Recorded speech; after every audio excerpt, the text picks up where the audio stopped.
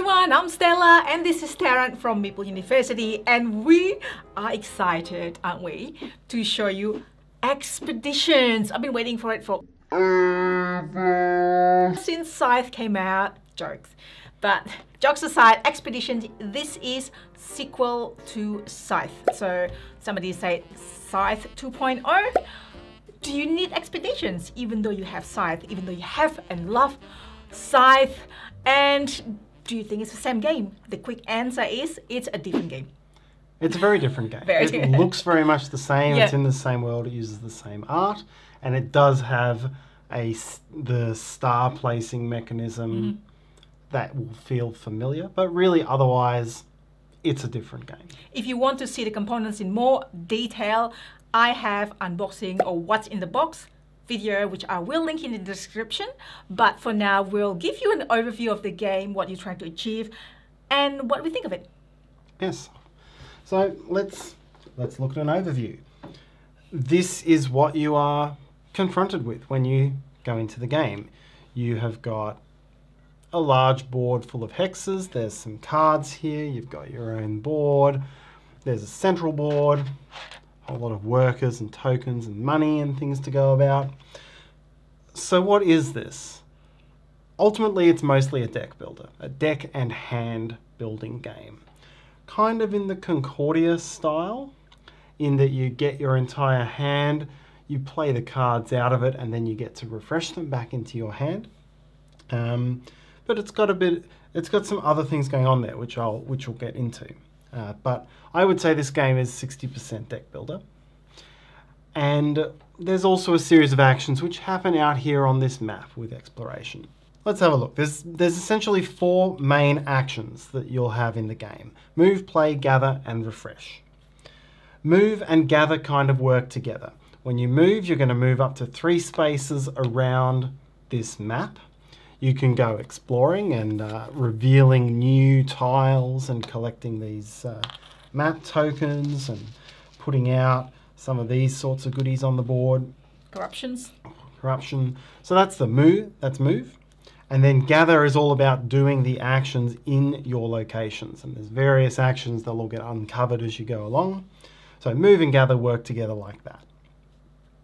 Play and refresh is as I described before. When you play, you're going to play a card from your hand, which is actually a series of face-up cards to the left of your board. And you're going to play it into your active area, it's called. It's kind of like a discard pile, which will be a row of cards on the right-hand side. And then you resolve their abilities. It will give you some income of these resources here. And you can further activate these cards if you have a matching worker. So let's say I play this card, for example. It'll give me this resource, and I can activate it with a blue worker, and I would get to resolve the text effect. And then refresh is all about resetting that. So all the cards and all the workers would go back to be available again. On most turns, you're going to take 2 out of the 3 main actions, move, play, or gather. And you have to pick a different one to miss every turn. So that cube's going to move around. And then every so often when you need to refresh, you're going to spend your whole turn refreshing. And so what we'll do, I'll just, with the magic of video, I'll explore this board in an instant. In a Thanos style. Ready? Well. Okay, and oh no, wrong click. Oh no. You made 50% of everything disappear. Undo, undo. You undo. Okay. Well done, Tarrant. Okay, so here is the board fully explored. So down here at the bottom, these ones are going to be available, and you're going to use them to get most of the basic workers, build up your ability to activate the cards that you're getting. There's also actions which will let you take cards from anywhere in the display. Some of the actions will only let you get adjacent cards. And you've got to kind of look at what actions are out here and pick the ones which are close enough to each other, because you can only move 3 steps with each of your moves, and you want to try to chain things together. When you're playing your cards, there's a few major actions that you're going to be trying to do. So there's an action called Vanquish, where you can spend these power and guile to gain these corruption tokens. Those will each be worth 2 points. or 2 coins. Much like in Scythe, coins and points are kind of synonymous, and you don't really spend them very much. You basically just gain them. So there's vanquishing, which will let you defeat those. Among the cards, there are meteorite cards. They have this little side text on here. You want to gain those and then meld them into your player board, and they will give you an immediate hit of money based on a certain objective. And each time you get another meld, you score all of your previous melds again as well. So that's a big way that you can build up points. Of course, this is like a deck building market. It replenishes every time. There are item cards. You can do what's called an upgrade action, which is this one here, that slots items to the right of your board and gives you both some money at the end of the game and an ongoing passive ability. So those can be really helpful for your engine building. There are quests. So that's these ones with the hearts here. When you solve quests, they all have a number on them. You need to be in the correct tile, solve the quest. It will cost you a little bit of this power or guile, but what it will do is level up the points of your stars. And the stars, this is where the game is most Scythe-like. There's a series of different types of combo objectives that you want to reach for, like having 4 quests, having 4 melds, having 4 items, getting this specific vanquish corruption token over there, 7 vanquish, 8 cards, things like that. And for each of the stars, to get it out there, you actually have to take a star action. It's not automatic like it was in Scythe. And then your stars at the end of the game will be worth more points based on how many quests you've solved. The game will continue playing until someone has got all 4 of their stars on the board. So it's kind of a race towards that moment. And then you'll add up all your points for those objectives as well as anything you've gained during the game. And whoever has the most coins is the winner. It is a different game, right, with Scythe. If you are familiar with Scythe, you can see it looks like Scythe. So this board is definitely, well, endgame trigger is Scythe. Well, technically it's placed at the bottom of it, but it doesn't really matter because that's your starting point of your max. But you can see coins is points and this bit. But because it's called Scythe 2 points, it's a sequel to Scythe, so it's kind of like thematically, it's kind of like inside with the max. But you can see it's different. The other similarity is when you do this movement. I mean, almost you have to move basically. You can't do exactly the same thing twice in a row, except if you have something, I don't know, whatever cards that, or expansions that I expect. There's gonna be expansions. How big the box is.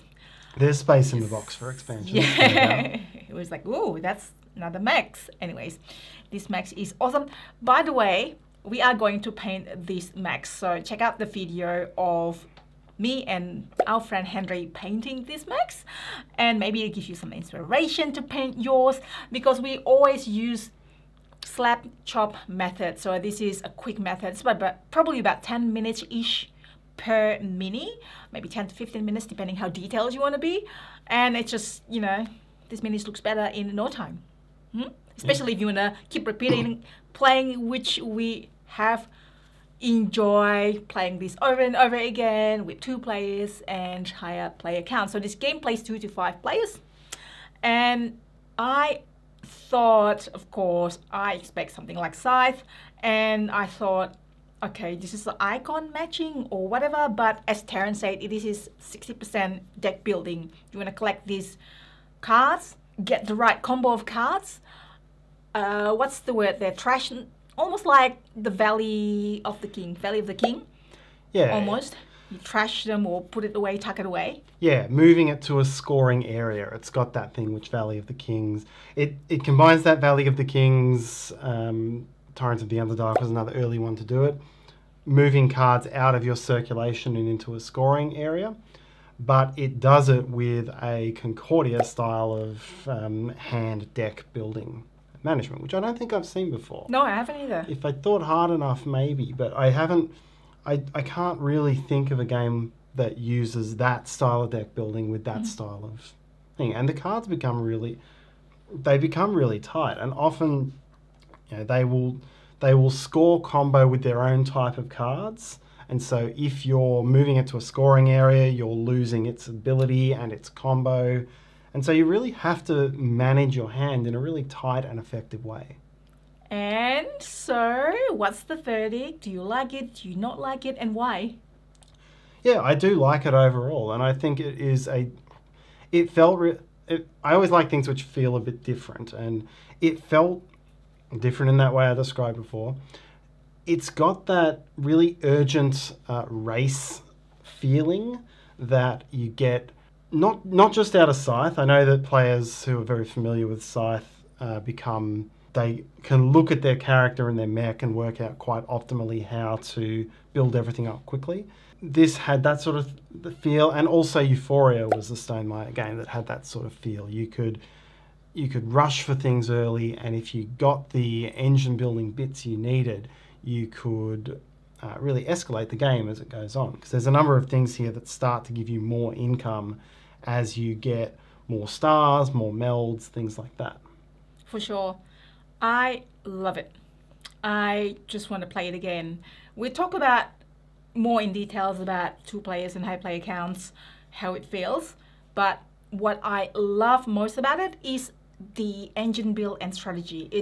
There are so many, and it's one of those games that after you played it, you like, oh, whether you lose or not, I want to try that strategy. Especially if you lose, you're like, oh, I want to try that strategy next time. Maybe it's good. I want to try to collect the quest, which is the things on the top there, which also gives you more points the more stars you put out there. I think Scythe has got that mechanics as well. Or you want to build up the items, or you want to be generalizing things, or you want to just collect these things. I found that collecting these things, I thought that was weak, but at one point when I tried the strategy, it actually gives you, if you finish it up, and you can do multiple actions, you clear it up, and my character anyway, it will do the bottom action. That's basically like extra actions. It's an extra gather on top of a vanquish. Yeah, so it's very efficient. I love the fact that Terrence said earlier about there's a rush to it, although there's no rush in this one. Like any numbers of players can put their stars out, but there's that rush, like collecting the map or clearing this up. That's rush, and then gaining the cards that you need. It's also a rush before your opponents get it. Yeah, there's an interesting pace to this game, because early on you saw when everything was covered up, only the basic actions are there. Then these come out, but the good actions are all covered up by these vanquish, or by these corruption tokens, and it's very slow building up what you need to vanquish them early on. And it gets faster once you get your first star out, because your starting cards give you more resources when you do that. And so I find we get this interesting thing where there's kind of a rush early to explore, because if you explore, there's a star on offer for getting 5 of the map tokens, or for getting lots of workers. Or for getting 8 cards, kind of like the Terraforming Mars planner thing. You can build up your hand and then whittle it down. So it's kind of this early little rush to get these stars and get the resources you need and find combos that you can work for the game to work really well. And then all of this is open up, and players are slowly working towards having enough to vanquish these and vanquish the ones which help them and don't help the others. And then once the game gets to the end, everyone's getting their resources quickly, but there's fewer of these to chase, and it all becomes whittling your deck down and really working it. So it's got this urgent pace that shifts as the game goes on. It's really clever. Very true. And points or coins are really tough at the start. Like, okay, 1, yay, I win. I have 1 coin, but then it gets more and more, and especially towards the end. And every single coin sometimes is worth it. Like, oh, just 1 coin, just 2 coins. That's kind of like all you need. But if you can gear towards, this is not strategy, right? This is like sharing. So if you can gear towards getting some coins and do something else, that makes it more efficient. And, I was like, which one you want to go first? You want to build the engine build. So if you do something and that will give you something else, or this one, every time you tuck this, you activate that card bonus and the previous card's bonus, or this one, whenever you complete the quest, you get to get the bonus, and then that is worth much. Your star's worth more the more quests you complete. So it's just so many things. And look, these are the cards. And this is just the base game card, and you know, this is what we thought. I have not received any information yet about potentially if there's expansion, but we look at the inside of the box. There's space for 2 more mechs. Yeah. Yeah. That's what you spotted. Let's talk about player interaction. It's always something that we discuss. We've played the game at both 2 and 4 players, so we've got a bit of a comparison there. Nothing changes in the setup between 2 and 4 players, and it will play up to 5 as well. I felt that certainly there was more in. Most of what you're doing is your own personal deck, so not that much happens. But there's a couple of things at higher player counts that make it a little more interactive. And have to rethink your move. Yep. I mean, turns usually pretty quick in between players, turns. Yep. And so what those are, when you're on a space, no one else can go there, so you can block people out from spaces. And you can stay there as long as 2 or 3 turns because you can't skip moving every turn. So at most you're going to skip one for a move and then a refresh, and then you're going to have to leave the space. So you can block things out for players. These become a lot more competitive if everyone's got what they need to get them. You've always got the fear of losing the card that you need. Although I didn't necessarily find that one too competitive because there are probably 5. There's 5 different colours. There's 3 different types of cards. So often players will get into their little niche and they'll build up the ones they have workers for. So that was there's some not always the most like competitive. Similar combinations. Like there are a few times in these games that I feel somebody stole it, but I'm not, going to cry over it because, as you say, there's usually enough cards for everyone. And then racing for the map tokens at the start of the game is another one. At 2 players, it's not that. It's pretty easy for both players to get the 5 maps they need for that. At higher player counts, those become more competitive, and you have to end up using this space here to fill up the gaps. Yeah, to gain the tokens. So I think I prefer it at the higher player counts. The turns are pretty quick once you know what's going on. Sometimes you're just going to move and pick up a worker. And that's it. And that is it. Yeah. So, but other times you're like, oh no, I already have a chain of movement, but somebody just went to that space and now I cannot go to that space. What am I going to do? There are times like that. But yeah, mostly it's pretty quick. And everyone's surprised how quick the turn was in between players.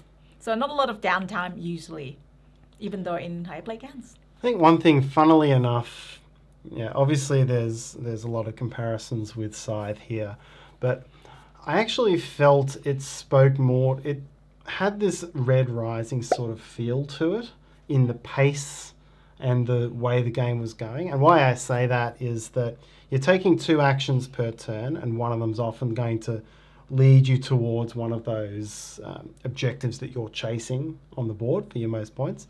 And often you're doing something with a card and something on the board. And you're also constantly out there looking for cards and getting cards to make the combinations that you need. So obviously it's a very different game to Red Rising as well. But I actually had that feel when I was playing it. Okay, yeah. I actually didn't get that feel, but maybe anyone would probably have a feel. You watch this video maybe before you buy it or after you buy it. Potentially before you buy it, when you're trying to decide if you should get it or play it or not. By the way, if you have played Scythe, also if you think that this reminds you a little bit of Red Rising, please let us know in the comments. Every single comment, every single like would help us, so really appreciate that. And if you can, subscribe to us, there will be a bonus. Thank you so much. That is the high player interaction, and it is very replayable in 2 players. I don't have any preference between 2 and 4 players. I think they both has got its own good and bad. I think it feels kind of similar, although it's choking up the boards a little bit. In 2 players, of course, like I could be in here and you could be in there, for example, and then it's just doing our own thing. But we don't know how these tiles are laid because these are random. It could be the ones that we want is just in this one corner, and that's it basically. Yeah, and that's an interesting element to the game as well. You don't know where things are going to be, and then when the board opens up, you've kind of got to build your strategy around where you want to be on the board, because it is 2 or 3 turns to get across to the other side. Yeah. One of the games we played pretty much all the actions which let you get cards were over on one side of the board. And it wasn't until halfway through I'd been hanging out on the other side doing the actions I wanted. And then I realised that I had dwindled my hand down too low and I didn't actually have much engine left. And it was because I'd hung out on the wrong side and I just hadn't replenished the cards I was getting rid of. Yeah. And these tiles are all the random. There's the south tile, the center tile, and the north tile too. So it's random to some degree. The higher powered, more powerful ones tend to be obviously on the top side of the board. Yep. But the cards always in these 5 slots. And I like it every time it gets taken. It gets replaced straight away and everyone's like, ooh, what's a new card? That's like, ooh, wonderful feeling. Yeah. You are going to spend a lot of time reading text. Yeah. Like any deck builder that has a lot of different cards that come out. I do like these mechs. This is a tin can with buzzsaws for hands. So that's pretty cool. I cannot wait to paint these. And they do have unique player powers as well. So that is very Scythe-like in that you'll have a character and a mech combination at random, and each side of that is unique. Yes. And the mech's power, like, it costs you less to take this token, or you can move up to 4, things like that. That's like, oh, move up to 4 sounds really good. There are also things that let you tuck in 5 cards rather than 4 cards, just things like that. Oh, if we have other videos, I mentioned the fact that we are going to paint these mechs. If we have any other videos at all, I'll certainly will link it in the description below, so you can check it out if you like. There's definitely a quick but present learning curve to the game as well. I think some games you can understand the rules and then go pretty well in your first game. It's probably going to take you half a game to work out what's important and what sorts of combos are going to work. You can even get very distracted by how big this board is. You look at what's out here and you're not necessarily going to recognize that the deck building is 60% of the game. Yeah, true. So that's an interesting element. I think it's going to take most players at least half a game to have any idea what's important. But once you've played it once, you'll be pretty comfortable. Well, maybe the first half would be to familiarize yourself with the tokens. There are variations of those on the tiles and also on the cards. Again, let us know if you have played Scythe. What do you think of this game? Have you pre-ordered this game? Let us know. And whatever you do, whatever you are going to do, hopefully you will be doing something fun today. Playing board games, gardening, watching TV, watching football, AFL, I don't know, whatever it is. And thank you so much for watching, and we will see you next time, hopefully. Bye for now.